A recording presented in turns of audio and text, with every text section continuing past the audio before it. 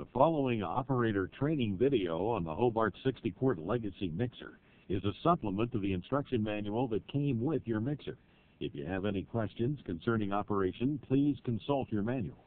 The Hobart 60-quart Legacy mixer is a heavy-duty mixer constructed and designed to give long, satisfactory service, providing it's properly used and maintained. The 60-quart Legacy series is available in 3 models. The HL600 is equipped with stir plus 4 mixing speeds. The HL661 is equipped with 1 mixing speed, and the HL662 is equipped with 2 mixing speeds. Additionally, a 40-quart bowl and agitators are also available. A variety of agitators and accessories are available. These are described in a separate Use and Applications Handbook, which is furnished with your mixer. This training video includes this introduction and segments on operation, cleaning, and troubleshooting.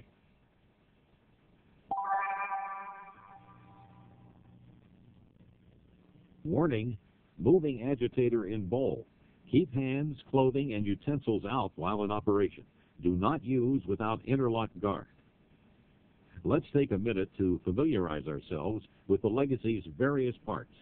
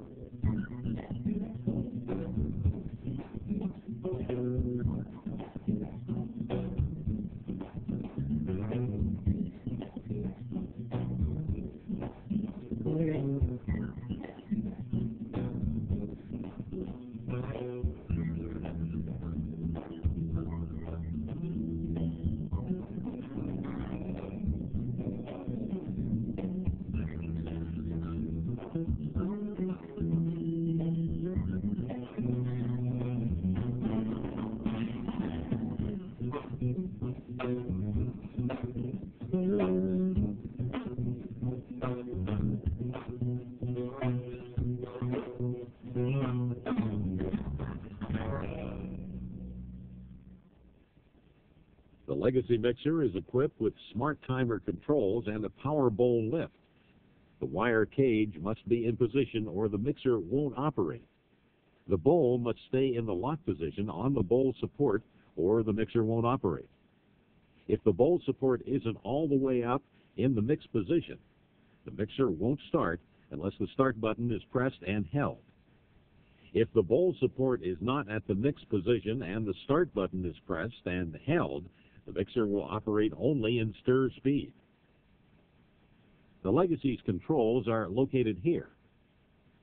This is the start button, and this is the stop button. This dial sets the speed, and this dial sets the time. The speed selected is displayed here, and the time is displayed here. Using this switch engages the power bowl lift to either raise or lower the bowl. The model shown here has 4 mix speeds as well as a stir setting. Stir speed is for incorporating ingredients at the start of each mixing process. Speed 1, low, is for heavy mixtures such as pizza dough, heavy batters, and potatoes. Speed 2, medium-low, is for mixing cake batters, mashing potatoes, and developing bread dough. Speed 3, medium-high, is for incorporating air into light batches, as well as finishing whipped items. And Speed 4, high, is for maximum and accelerated air incorporations into light batches. These are model HL661 mixer speeds. Speed 1, this speed is for heavy mixtures such as pizza dough. Meat grind, this speed is for grinding meat. Cheese shred, this speed is for shredding cheese. And vegetable slice, this speed is for slicing vegetables. These are the model HL662 mixer speeds. Speed 1, slow, this speed is for heavy mixtures such as pizza dough. Speed 2, low, this speed is for developing pizza dough. Meat grind, this speed is for grinding meat. Cheese shred, this speed is for shredding cheese. and vegetable slice. This speed is for slicing vegetables. The bowl must be installed before the agitator is installed. To install the bowl, fully lower the bowl support. Position the bowl so that the alignment pins on the left side of the bowl support fit in the holes in the bowl. Swing the bowl into the lock position on the bowl support. To install an agitator, the bowl must be on the bowl support and fully lowered. Open the wire cage. Place the agitator inside the bowl and line up the horizontal slot on the agitator with the agitator shaft pins. Slide the agitator up the agitator shaft until it stops and latches. To remove the agitator, first open the wire cage. Lower the bowl by pressing and holding the down arrow on the bowl switch. Hold the agitator and pull the plunger out. Slide the agitator down and off the agitator shaft. Caution before lowering the bowl onto a bowl truck. Always unlock the bowl and swing the bowl out slightly. To raise the bowl must be in the lock position. Push and hold the up arrow on the bowl switch. To lower the bowl, push and hold the down arrow on the bowl switch. To raise the bowl while the agitator is mixing the product, when required by the recipe or when using the bowl scraper attachment, close the wire cage, then select the mixing speed on the speed dial. Select the countdown time or hold for continuous count-up mixing. While pressing and holding the up arrow on the bowl switch, press and hold the start button. The mixer runs only in the stir speed while the bowl is rising. When the bowl reaches the mix position, release the start button. The mixer automatically changes to the selected mixing speed. To prepare for mixing, first place the bowl on the bowl support. Pour the ingredients into the bowl. Swing the bowl back to the lock position. Then place the agitator inside the bowl and attach it to the agitator shaft. Return the wire cage to the front center position. Push and hold the up arrow on the bowl switch until the bowl reaches the mix position and stops. The mixer is now ready for mixing. This is a good spot to turn our attention to timer operation. When using the count-up mode, also known as continuous mixing, first turn the speed dial to select the mix speed. Remember, the mixing speed can be changed at any time during the mixing operation. Note, stir is to be used for incorporating ingredients. Do not use to develop dough products. Now, set the timer on hold by turning the time dial counterclockwise until hold appears in the time window. Press the start button to begin mixing. The timer starts counting forward. Note, if the wire cage is opened at any time, the mixing operation will stop. To resume the mixing operation, close the wire cage and press the start button. Use the stop button to stop the mixer. The mixing time is displayed in the time window. Press the start button to resume mixing if needed. Note, when the timer reaches 50 minutes, it will roll over to 1 second and continue counting up until the stop button is pressed. If you choose to use the countdown mode, first turn the speed dial to select the mix speed. If the count-up mode was used for the previous batch, the desired time needs to be entered. If the countdown mode was used for the previous batch, the previous time will be displayed. If a different time is needed, turn the time selector to the desired time. Press the start button to begin mixing. The timer starts counting down from the set time. To stop the mixer at any time, press the stop button. To resume mixing, press the start button. For example, let's say the mixer is started at speed 1 for 30 seconds and is stopped after 10 seconds. Pressing the start button will resume the mixing operation. If the mixer is stopped and a new time setting is entered, pressing the start button saves the new time setting on the current speed selection. For example, if the mixer is started at speed 1 for 30 seconds and is stopped after 10 seconds, a new time is entered by turning the mix time knob. The new time will replace the initial 30 seconds for speed 1 after the start button is pressed. If the time is changed while mixing, the mixer will operate until the new time expires. The adjustment to the time will not be stored. If speed is changed while mixing, the time will change to the previous time for the selected speed and countdown. Note, if the wire cage is opened at any time, the mixing will stop. To resume the mixing operation, close the wire cage and press the start button. When the timer reaches 0, the mixer stops. A beeper sounds for 3 seconds. The countdown timer displays the last entered time. Here are a few notes for you to remember about operation. Stir is to be used for incorporating ingredients. Do not use it to develop dough products. If the mixer is stopped during a mixing operation, the timer also stops. The timer starts again where it left off when the start button is pressed.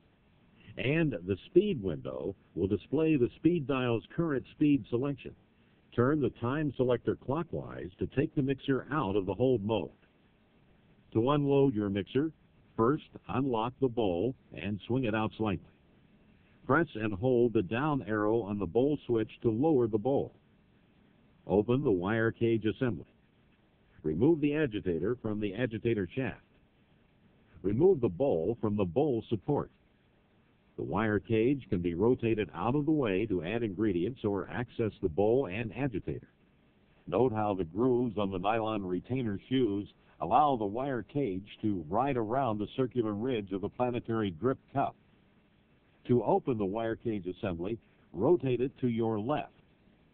To close the wire cage assembly, rotate it to your right until it stops in the front center position. Note, the wire cage assembly must be returned to the front center position for the mixer to operate. Lower the bowl, remove the accessory and bowl. While holding the wire cage securely with both hands, rotate it to your left until the front center retainer shoe reaches the gap in the circular ridge on the planetary drip cup. Lower the front of the wire cage and move the wire cage assembly slightly to the rear so the rear retainer shoes clear the ridge of the drip cup. The wire cage assembly can now be removed.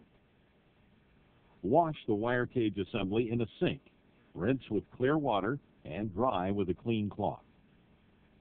The stainless steel splash guard can be wiped off and or washed with a cloth or sponge using warm soapy water. Rinse with clear water and dry with a clean cloth. To reinstall the wire cage assembly, position the ring of the wire cage assembly so the front center retainer shoe is lined up with the gap in the circular ridge on the planetary drip cup. Position the groove so the rear retainer shoes straddle the circular ridge on the planetary drip cup. Lift the front of the wire cage assembly so the front center retainer shoe passes up through the gap in the circular ridge on the planetary drip cup. Rotate the wire cage assembly to your right until all 3 retainer shoes straddle the ridge on the drip cup in the 3 opposed locations. Continue rotating the wire cage assembly so the opening is to the front of the mixer to install the accessory, or until it stops at the front center position. Speaking of accessories, a variety of attachments, agitators, and accessories are available. These are described in a separate use and applications handbook, which is furnished on the Legacy Mixer Operator Training CD provided with each mixer. Follow the instructions accordingly.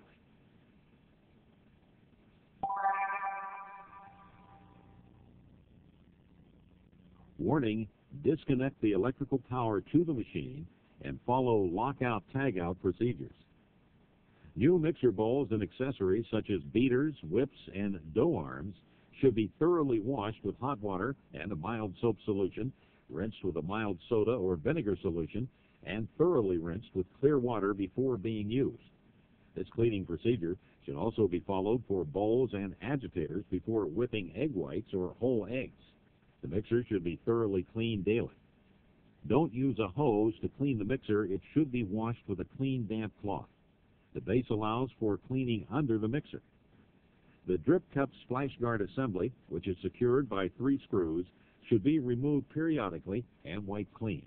The apron may be removed for cleaning by loosening the thumb screws.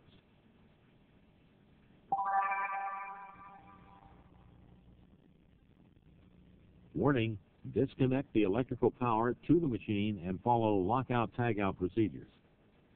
The slideway should be lubricated approximately twice a year. To reach these areas, fully lower the bowl support and remove the apron, which is secured by thumb screws.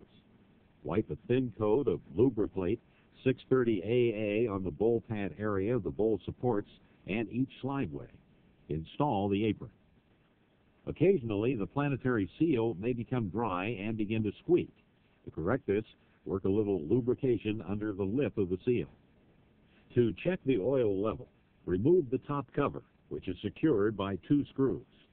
Remove the transmission fill plug and check the oil level. If the oil level is below the line on the oil dipstick, add a small amount of the recommended transmission oil until it returns to the proper level. Do not overfill the transmission, as leakage may result. Contact your local Hobart service office for the recommended transmission oil. The agitator clearance should be checked with each bowl change. The agitator mustn't touch the bowl, and the maximum clearance between the bottom of the bowl and the B-flat beater is 1/8 inch, 3 millimeters. The maximum clearance between the bottom of the bowl and the E or ED dough arm is 5/16 of an inch, 8 millimeters. Install a bowl and agitator. If the bowl and beater come into contact before the bowl support reaches its stop, adjust the stop screw. Pour enough flour in the bowl to cover the bottom of the bowl where the beater travels. With the bowl fully raised, the beater shouldn't touch the bottom of the bowl. Briefly run the mixer in stir speed. Turn off the mixer, disconnect the electrical power supply, and measure the depth of the flour where the beater has traced a path. This measurement should be taken at several points around the bowl to assure accuracy. To adjust the clearance, first remove the apron secured by thumb screws. Adjust the stop screw on the right side. Loosen the bottom locking nut and turn the stop screw counterclockwise to increase the clearance or clockwise to decrease the clearance. Tighten the locking nut while holding the stop screw. After the adjustments are made, replace the apron and secure with the thumb screws. Reconnect the electrical power supply.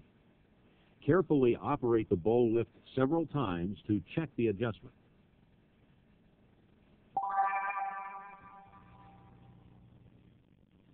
If the mixer will not start, the circuit protector may be in the open position. Check the fuse or the disconnect switch. The mixer may be overloaded. The wire cage may not be in the front center position, or the bowl isn't in the closed lock position. If the agitator touches the bowl may not be in the closed lock position. There may be improper agitator clearance, or the agitator may not be installed properly. If the planetary seal squeaks, remember the seal requires occasional lubrication. If the timer displays error code ERXX, if the error code is flashing, wait for mixer to clear error condition. If the mixer continues to stop and the timer displays flashing error code, disconnect the electrical power from the mixer for 1 minute, then reconnect. If symptoms still exist, contact your local Hobart service office. If the message of BN is shown on the speed display, the bowl is not in all the way. If the message of BN appears again after a corrective action, disconnect the electrical power from the mixer for 1 minute, then reconnect. If symptoms still exist, contact your local Hobart service office. If the message of B up is shown on the speed display, the bowl is not up all the way. If the message of B up appears again after a corrective action, disconnect the electrical power from the mixer for 1 minute, then reconnect. If symptoms still exist, contact your local Hobart service office. And finally, if the message of BGD is shown on the speed display, the wire cage is not closed completely. If the message of BGD appears again after a corrective action, disconnect the electrical power from the mixer for 1 minute, then reconnect. If symptoms still exist, contact your local Hobart service office. This concludes operator training for the Hobart Legacy Mixer. For more information, consult your manual. Contact your local Hobart authorized service office for any repairs or adjustments needed.